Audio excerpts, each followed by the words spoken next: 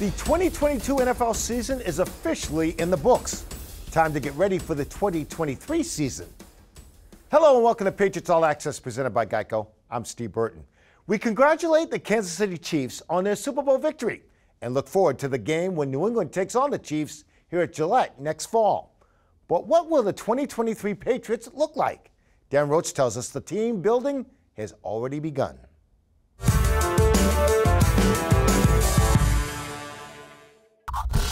For the second time in 4 seasons, the Lombardi Trophy has a red and gold reflection. The games are over, a champion has been crowned, and we're officially on to the NFL offseason. The Patriots have been conducting business here in Foxborough for over a month, and one of their first priorities was to find an offensive coordinator, which they did, bringing back a familiar face in Billy O'Brien, who was with Bill Belichick from 2007 through 2011.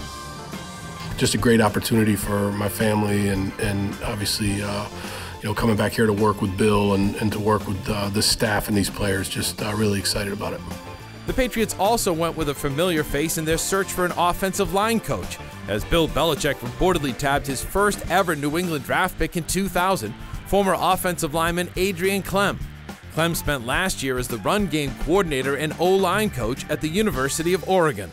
Lobs a pass toward Parker. Open. Touchdown. Patriots. Acquiring new talent is a priority for the Pats, and the new league year starts in mid-March. Expect the Patriots to be busy in both free agency and trades. And what happens with the roster depends upon what happens with their own players. Will free agents such as Jacoby Myers stay or go? In the 2022 NFL Draft, the New England Patriots select. The NFL Draft takes place in April in Kansas City. The Patriots have 11 picks heading in, including the 14th overall. So the bottom line is no one was happy with 8 and 9 last season, so there's now a strong sense of urgency for the draft, free agency, off-season conditioning, everything else going on with this Patriots team, Steve. They're getting after it. And Rochi, the clock is ticking. No question. Thank you very much. We'll be back with more Patriots All Access right after this. Coming up on All Access. Good news, Patriots fans. The captain is back. I'm very thankful for the support I've received, thankful for the opportunity. First, an inside look at the coaching staff's week in Las Vegas for the East-West Shrine Bowl. Bill called me on the phone and he's like, hey, what do you think about being the head coach? And I was like, oh, shoot, yeah, that'd be great. Patriots All Access is brought to you by Bank of America, the official bank of the New England Patriots. By Putnam Investments. Putnam Investments and the New England Patriots, proud partners committed to an active game plan on the field and off. And by AdCare. Be recovery strong. Speak up. Reach out. Ask for help. Call AdCare at 800-ALCOHOL.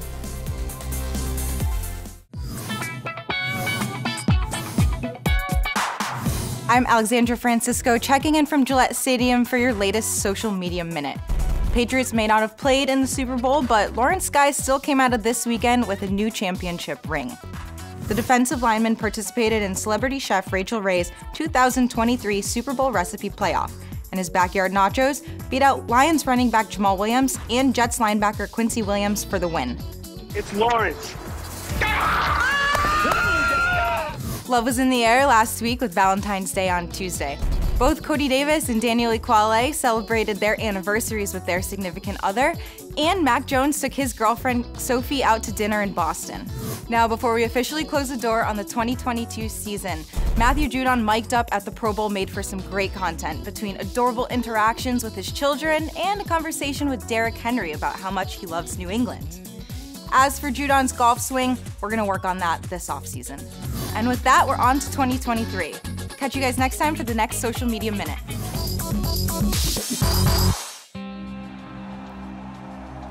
Tom Brady, a 6-time champion. Good morning, guys. I'll get to the point right away. I'm retiring for good. We were really lucky to have him. As fierce as he was as a competitor and as tough as he could be, he had a great heart. I just want to tell him congratulations on one heck of a career. There's no other competitor that has the heart and the will to win. Mentally tough! Why to play at a time, do your job! They don't have the kind of heart that he has. I truly cherish special relationships and so fortunate to have had Tom Brady in my life. Thank you guys for allowing me to live my absolute dream. I wouldn't change a thing. Love you all. Welcome to our Bob's Discount Furniture Studios with Mike Reese and Paul Perillo. Tom Brady. Did it catch you off guard? Did he catch you off guard? Yeah, a little bit. I mean, it's hard to be stunned, Mike, when he already retired once, right? But yeah, I mean, I kind of felt like there was another year that he wanted to come back. You know, that sour taste of kind of a disappointing season in Tampa, I thought he would come back for one more. I thought he was still playing at a high level, so in that respect it surprised me. But what did he always say when he was here? 45, right? Yeah. Like that was the marker. 45. So in that sense, it didn't surprise me. Does it stick? Does he stay away for good?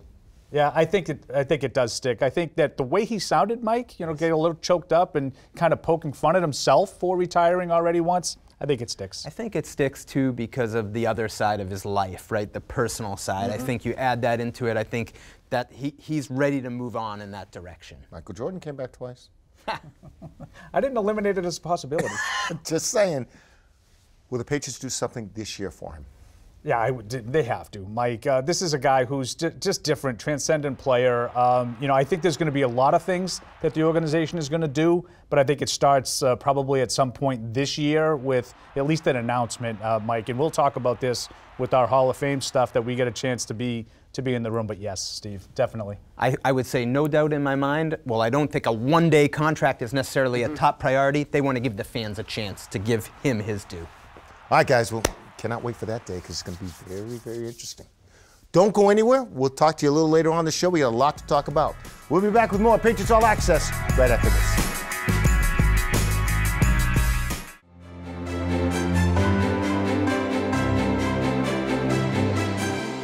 Welcome back to All Access, presented by GEICO. College All-Star football games have been going on for over half a century. This year, the Patriots had a unique opportunity to get a first-hand look at some of the best draft-eligible prospects when they coached the East-West Shrine game earlier this month.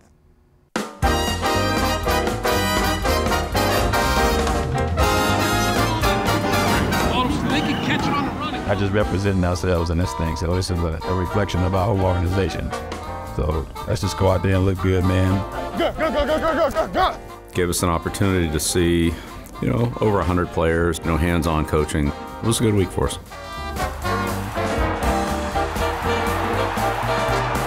give up big plays. Oh, yeah.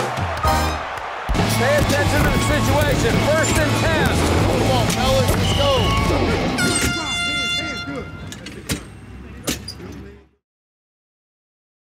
A little bit of news happening related to the Patriots. Adam Schefter reports the Falcons and Patriots will be the two coaching staffs for this year's East-West Shrine Bowl.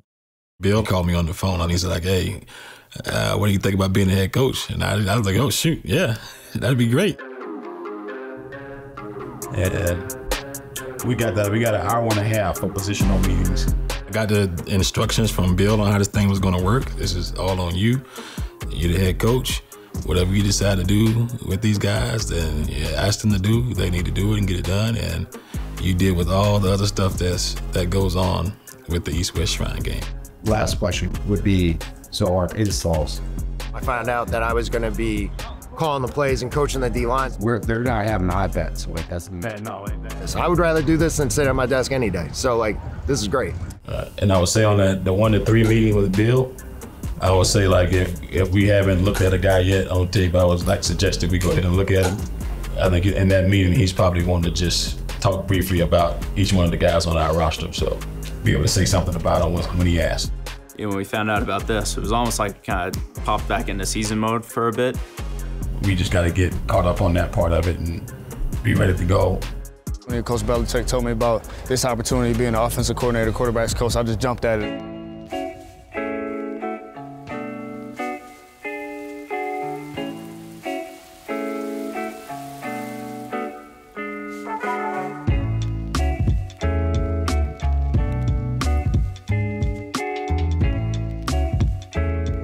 already have 2 NFL staffs coaching the East West Shrine Bowl.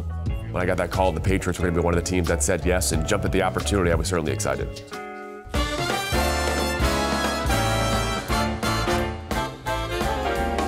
To have patience with each other. So like, look professional, act professional. I wanna have a good looking practice out there, fellas. Not just for my sake, for yours too, and the Patriots. Not just representing ourselves in this thing. So this is a reflection of our whole organization. So let's just go out there and look good, man, and practice our ass off.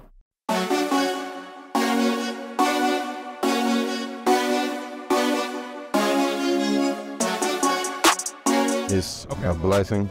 I would have never known waking up that morning that I would have been able to get some wisdom from him, and he was giving me a tipping pointer on punt return to peek the returner, and he was saying that would give me a better angle to get a better block, so very wise man. It was awesome. It was really, really cool to be coached by those guys. Obviously growing up in Massachusetts as a Pats fan, being coached by Coach Belichick, Coach O'Brien, and the rest of the staff, that was really cool. They're coming in, they want a job, right? They're trying to take somebody else's job, right? Those guys don't want to give those jobs up.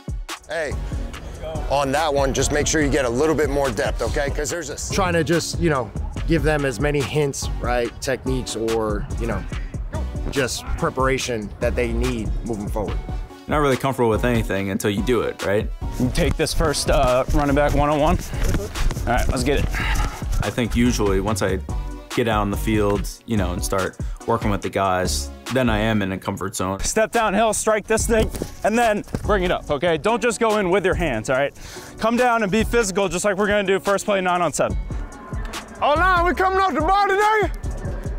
We coming off the ball today? Yes, sir. People say energy is contagious, so I just want, maybe a kid might be a little tired today, maybe a kid might be sore, ankle hurts, whatever, hamstring, but them just being around me being all jacked up and excited all the time, maybe they're like, all right, cool, let me match coach's energy. Oh, go. Hey, push your depth, though. Push your depth. You don't want to run it at 3 yards. We're here to compete. We're here to win. We're not here to enjoy Vegas. We're not here to go on the strip. We're not here to do all the extracurriculars. We're here to get better as football players. We're here to develop, and we're here to win. We don't lose. We win, all right? Come on, y'all not playing physical enough right now.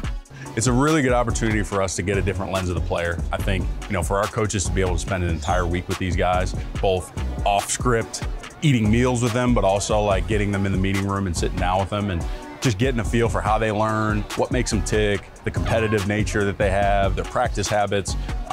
We get, a unique familiarity with these guys at an early stage in the process, and I think it's really exciting.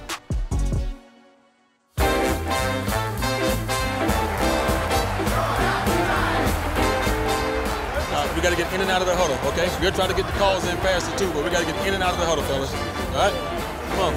I've learned that about myself, that I can actually get up and do some of this stuff and be comfortable with it. And this quarterback, not afraid to throw it in there so far. Seeing some of these guys in person, being able to work with them has been, a pleasure because you don't get that opportunity.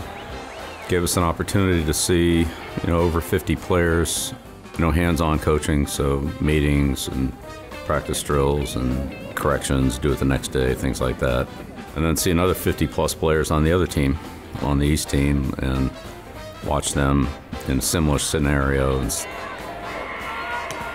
there'll be a handful of players that are drafted from the East-West game, probably more not drafted than drafted. Again, it's good to get some exposure and understand on some of those players that are not the high draft choices. This is a different type of player that would, fit as a, as a role player, and, or as a, lower draft choice player that might have, more upside. It was a good week for us. The O-lineman got there. Yeah. He didn't know it was coming.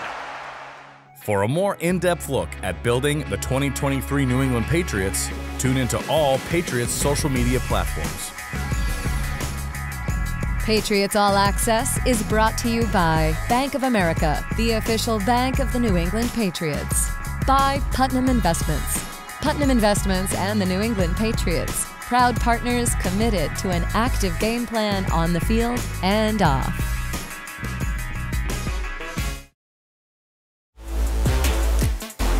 Matthew Slater with the recovery and the run back for the score. I'm very thankful for the support I received, thankful for the opportunity, and it's really not about me. It never has been. It's about this team, about this organization, and I'm just a small part of it. And grateful to be back, grateful that the Lord has continued to provide a way for me here in New England. Welcome back to Patriots All Access in our Bob's Discount Furniture Studios. Back with Mike Reese and Paul Perillo. Good to see you guys again. Coming off the Super Bowl just a couple weeks ago. Great game. 38-35, Kansas City, Philadelphia. Patriots are not in that category just yet.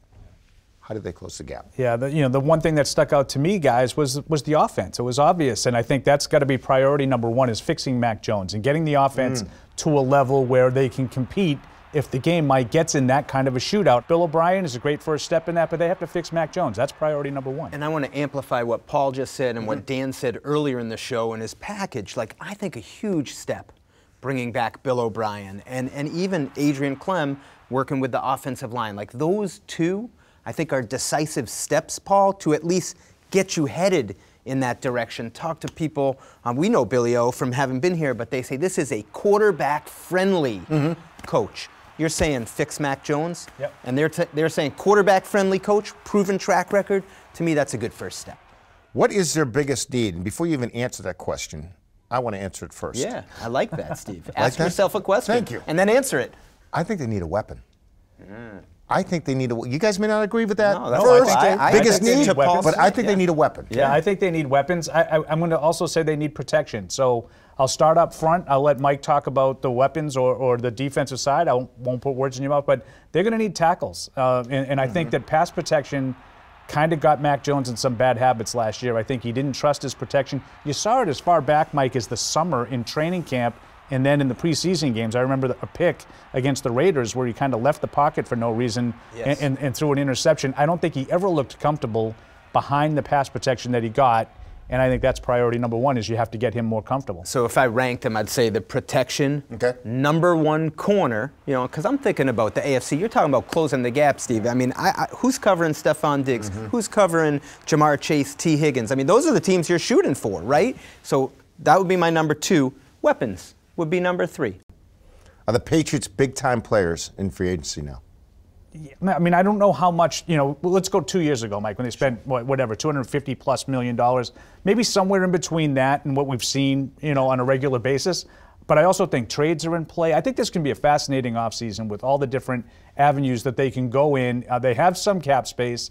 They have some 11 draft picks, so they have some resources and flexibility to make a trade with some of those picks. And I think they will be players. To me, the answer to the question, Steve, comes down to Jacoby Myers. Like, I just try to drill down. To me, he's their most important free agent. And it's when I look up and I see Joe Thuney playing for the Chiefs and winning a Super Bowl, and I see Ted Karras playing for the Bengals in, big-time games, I'm thinking to myself, those guys maybe should still be Patriots. Like, do you want to let Jacoby go? And to me, you have big-time players. Well, maybe re-signing Jacoby would be the start to being big-time players in free agency. Good stuff, you guys, all the way around. All right, Steve. Appreciate you. Thanks. Absolutely. That'll do it for this edition of Patriots All Access. For Mike Reese and Paul Perillo, I'm Steve Burton. We'll see you next month, everybody.